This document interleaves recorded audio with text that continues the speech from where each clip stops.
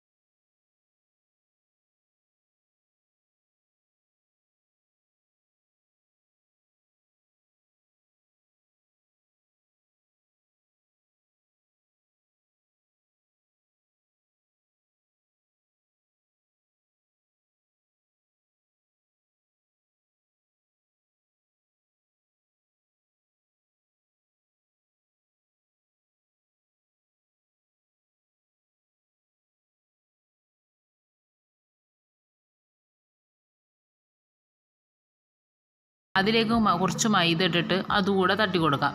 മൈദ ഇട്ട് കഴിഞ്ഞാൽ butter paper use ചെയ്യേണ്ട ആവശ്യമില്ല. ഇത് മൈദ ഇടുന്നതിൻ്റെ കാരണം എന്ന് വെച്ചാൽ അത് അടി പിടിക്കാതിരിക്കാൻ വേണ്ടിയിട്ടാണ്. അപ്പോൾ ബട്ടർ പേപ്പർ ഇട്ടില്ലെങ്കിലും സാരമില്ല.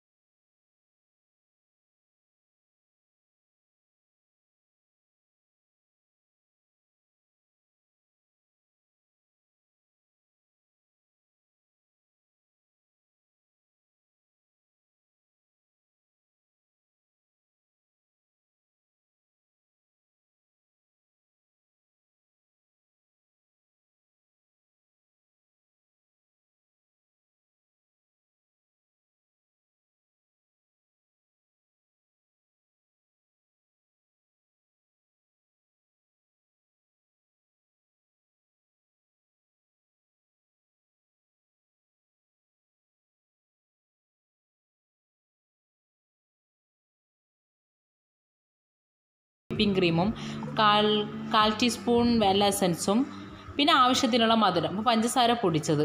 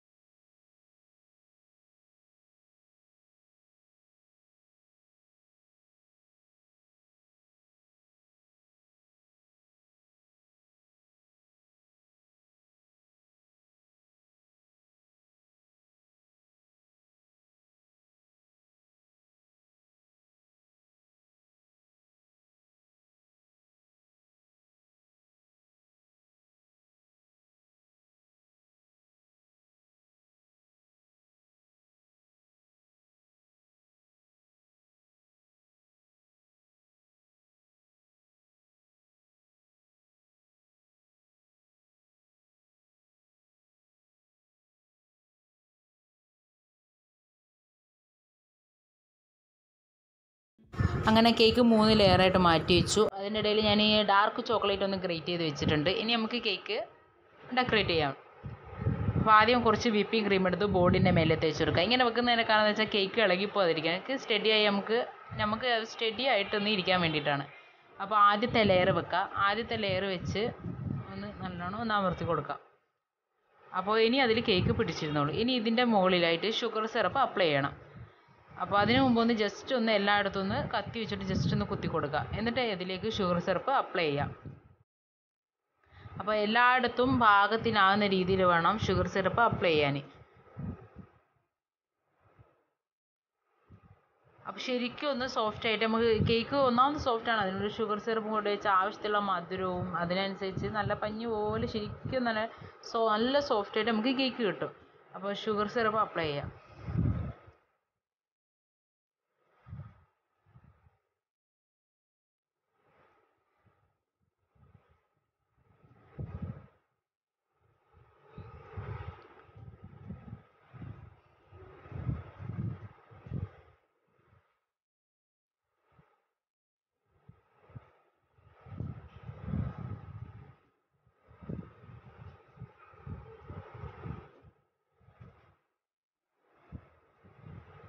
എന്നിട്ട് അതിൻ്റെ മുകളിലായിട്ട് നമുക്ക് വിപ്പിംഗ് ക്രീം തേച്ച് കൊടുക്കാം. വിപ്പിംഗ് ക്രീം നന്നായിട്ടൊന്ന് തേച്ച് കൊടുക്കാം. എല്ലായിടത്തും ആകുന്ന രീതിയിൽ നല്ല രീതിയിലൊന്ന് വിപ്പിംഗ് നല്ല കുറച്ച് ഒരുപാടൊന്നും വേണ്ട, എന്നാൽ ആവശ്യത്തിന് കട്ടി. ആദ്യത്തെ ലെയർ വിപ്പിംഗ് ക്രീം തേച്ചതിന് ശേഷം അതിന് മുകളിലായിട്ട് പീനട്ട് പൊടിച്ചെടുത്തത് അതൊന്ന് ചെയ്ത് കൊടുക്കാം. ശരിക്കും അങ്ങോട്ട് പൊടിച്ച്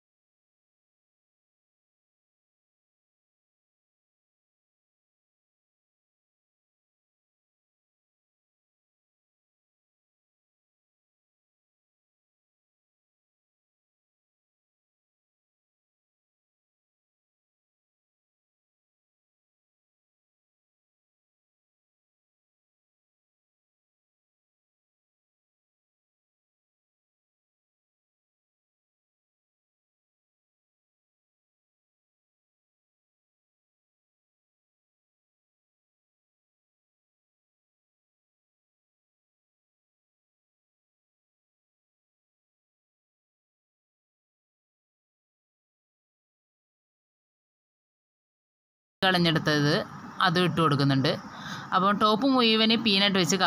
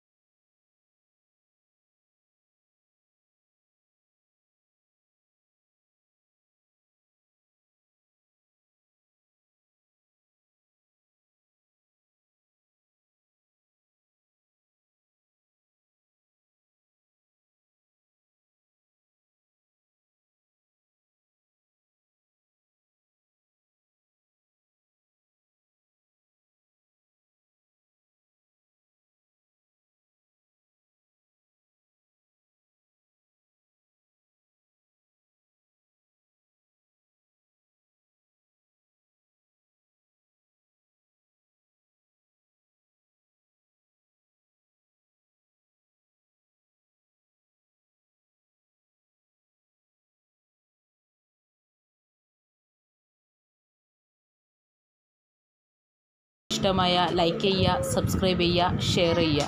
താങ്ക് യു.